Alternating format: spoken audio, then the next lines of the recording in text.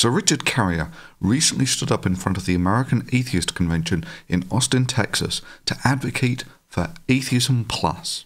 Now, Carrier has previously committed his formidable mind to supporting Atheism Plus, stating, "I will provide any intellectual artillery they need to expand this cause and make it successful." So what is this Atheism Plus, I hear you ask? Well, Carrier explains it like this. We're going to be atheists plus we care about social justice. We're going to be atheists plus we support women's rights. We're going to be atheists plus we protest racism. Atheists plus we fight homophobia and transphobia. Atheists plus we use critical thinking and skepticism. Well, it's nice to see you didn't completely forget about critical thinking in that list, but it's a very arse-backwards way of listing it, as most sensible people start out as critical thinkers, and because of that methodology, that results in them becoming atheists. But I have to say that it's speeches like this, Sexist and demeaning remarks being a lot of other sexist and the harassment of intensified harassment. Far more harassment and abuse, sustained sexual harassment, sexually harassing remarks targeted by this harassment that really do make me feel that atheism's primary problem isn't sexual harassment creating a toxic environment. It's professional victims creating a toxic environment. And also people like Carrier, who are absolute in their support that we should pander to these professional victims. I should remind you that this guy was actually invited to talk at this conference. So how do you sell professional victimhood? Well, it's simple. You say something really stupid. We Muslims, the servants of Allah subhanahu wa ta'ala, and our non-Muslim allies, will send you to the God that you wish you knew. And then you portray the backlash as being simply because you're an oppressed demographic. Hey Thunderfoot, we're human beings too, you know. Salam. And then following this bait and switch, the white knights like Carrier charge in on their piety ponies and suggest that anyone who doesn't condemn the backlash is a misogynist, a bigot, and so on. The first thing I mean by plus is atheism plus basic moral values. Atheism plus basic moral values? Basic moral values like honesty? Well, let's see how you fare on the honesty front, shall we? But when I first blogged about it, my first blog entry, I basically quite stridently denounced all this sexual harassment in no compromising terms. I argued for greater humanitarian concern from atheists, and I advocated that we adopt at least 3 basic moral values. And I spelled them out, I explained them in detail, and those were compassion, integrity, and reasonableness. And no sooner had I done this than I was accused of being Hitler, Stalin, and I was accused of starting a religious cult and various other things. You were just sitting there advocating for compassion, integrity, and reasonableness, and people compare you to Stalin and Hitler? You don't think that sounds a little far-fetched, that there might be something more to the story? Well, let's take a look at your post of compassion, integrity, and reasonableness, shall we? Don't assume that because someone else did that it's covered and you can give it a miss. No, we need to show numbers. So speak out wherever you see these two sides at loggerheads and voice your affiliation so it's clear how many of us there are against them. And this is very much a us versus them situation, the compassionate versus the vile. You can't sit on the fence on this one. In a free society, apathy is an endorsement of villainy. Actually, Richard, that looks more like pointlessly divisive, emotional blackmail to me. You know, agree with me or you're a evil, vile subhuman. But that's not divisive now, is it? That does not make me a religionist or a cultist or anything like that. It doesn't make me divisive either. Richard continues not being divisive. I call everyone now to pick sides, not in comments here, but publicly via Facebook and other social media. Are you with us or with them? Only a Sith deals in absolutes. Are you with us or with them? Either you are with us or you are with the terrorists. Are you part of the Atheism Plus movement or are you going to stick with Atheism Less? Then at least we will know who to work with and who to avoid. Yes, this is straight out of Scientology, Richard. You want to declare people suppressive persons and disconnect from them. They're going to say, don't listen to Tori. She's suppressive. She's an SP. You know, she's just trying to turn any of the good things that we're doing into something bad. No, that is not true. I expose the abuses of the Church of Scientology. Those are not good. They are not good in any way, shape, or form. And these are stopping free speech. There's no way to say that's good. I know they can bend it and say, well, you're an SP and we're just keeping people away from you because that'll protect them. Bullshit. You stop free speech. That's what you do. And I have full moderation on my blog, so that when they send me a comment on my blog, it does not get seen by anyone, and so therefore I can delete it immediately and they've wasted their time. It will also confirm your moral values to the public and thus better represent atheism as a community. And I think this is one of the important elements of this, is that the way you behave, the things you denounce, the things you speak out about, communicate to the wider public, not just the atheist community, what atheists are all about, what atheists stand for, what atheists are against, and what they are for. I made YouTubers very upset a while back because I made a decision to turn off comments on all my YouTube videos. Right. The way you behave, the things you denounce, the things you speak out about, communicate to the wider public, not just the atheist community, what atheists are all about. The best you can do is, if you're running a forum, is to institute very strict moderation, who gets in, who gets to stay. Utilize the block button on Twitter. I censor the comments, so there's nothing you can do. So yes, what you are suggesting is very cult-like.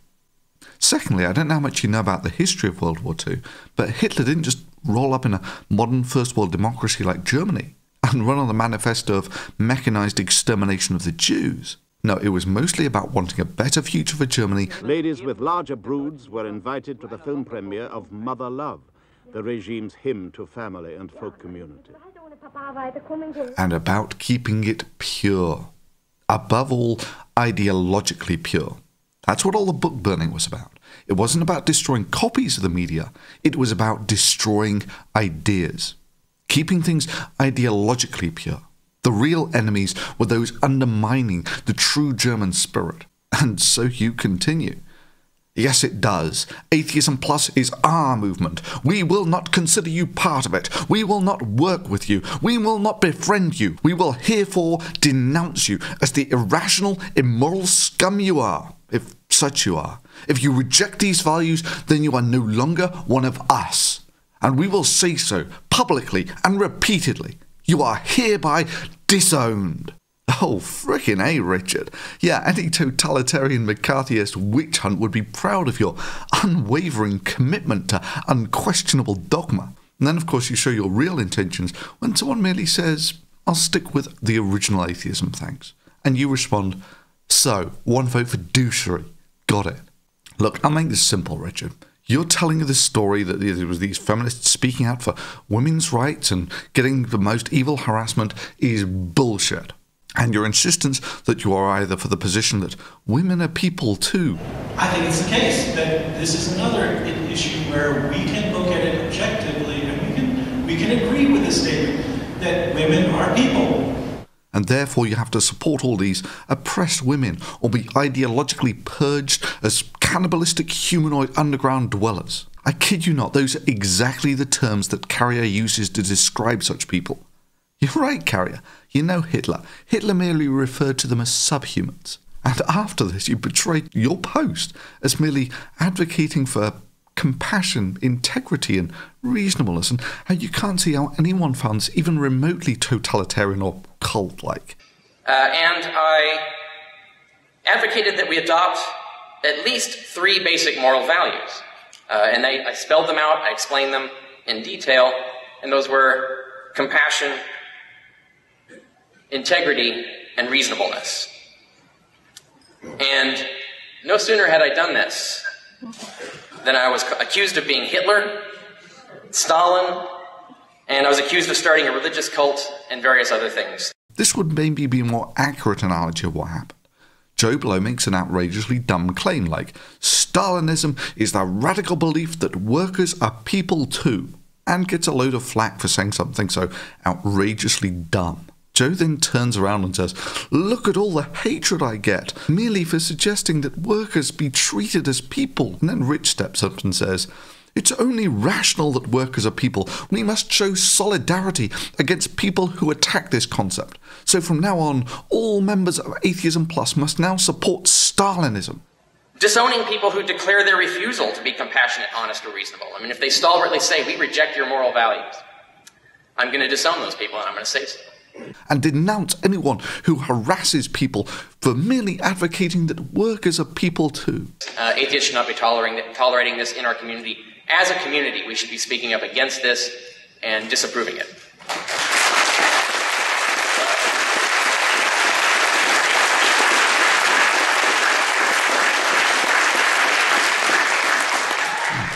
Or maybe something a little more directly applicable. Someone says something like, "Bitch slap a feminist, you'll feel better."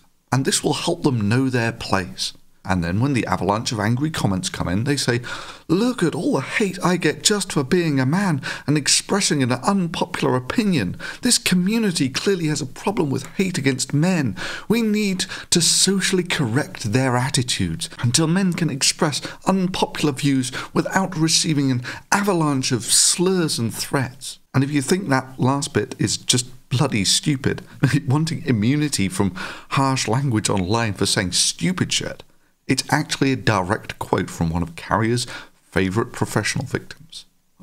"We cannot begin to discuss the tone of slight disagreements in our community unless and until secular women can prominently express unpopular viewpoints without receiving an avalanche of slurs and threats." Yeah, Carrier, getting called on your bullshit is not harassment.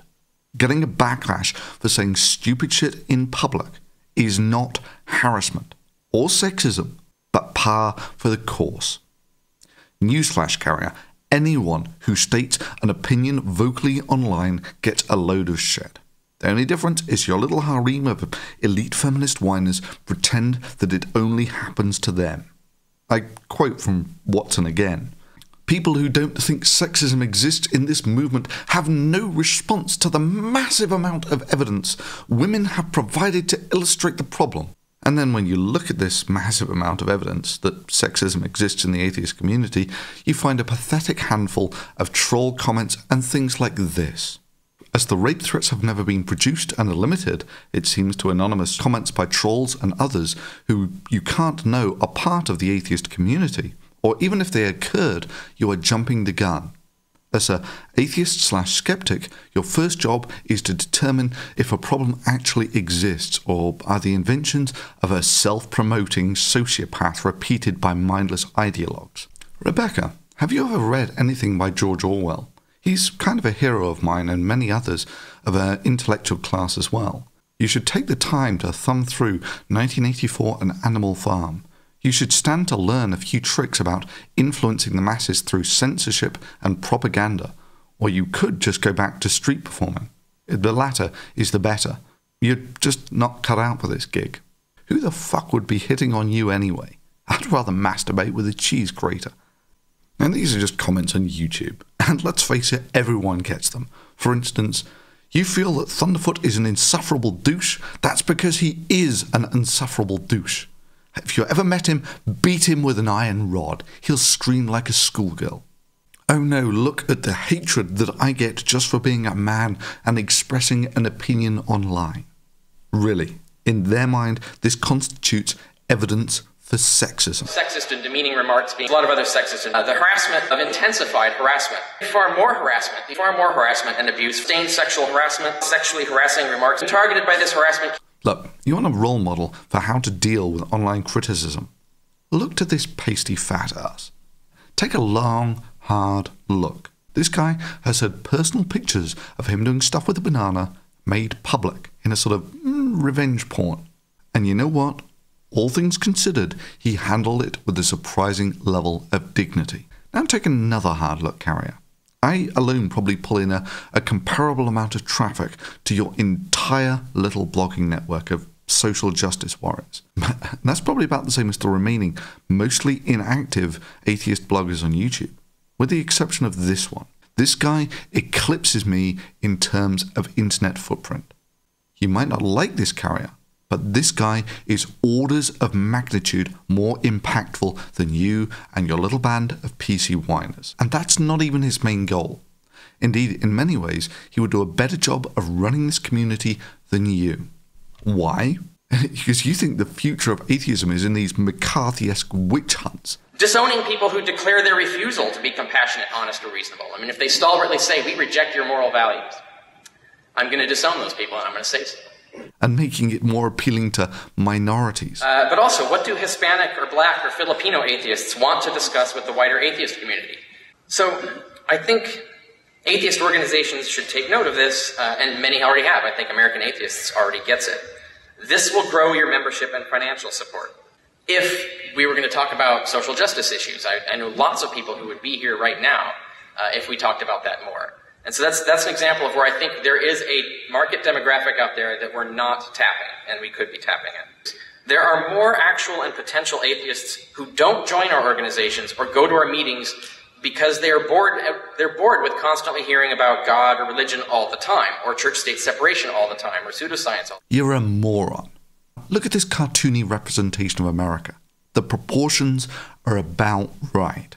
You are looking to growing the community by appealing to minorities in the atheist world. Looking to minorities of a minority to grow the community. You're a moron. Look, let me make this simple. You see that big red slice there? That's the most important potential growth area of all. And it's showing the religious that religion is bullcrap. And you want to focus the community's efforts on making atheism a minority, appealing to minorities. And when the ideological tests that you want to put on atheism have done this for the popularity of P.Z. Myers. Sorry, this is just the sort of PR victory we can live without, thanks. Look, Carrier, just because you've gorged yourself on this professional victim Kool-Aid, I really don't see the need to poison the rest of the movement, like you've poisoned yourselves. And I think we should all organizations should call for atheists to speak out against and socially punish, meaning denounce, downvote, for example, and things like that, any harassment behavior wherever and whenever you can find it.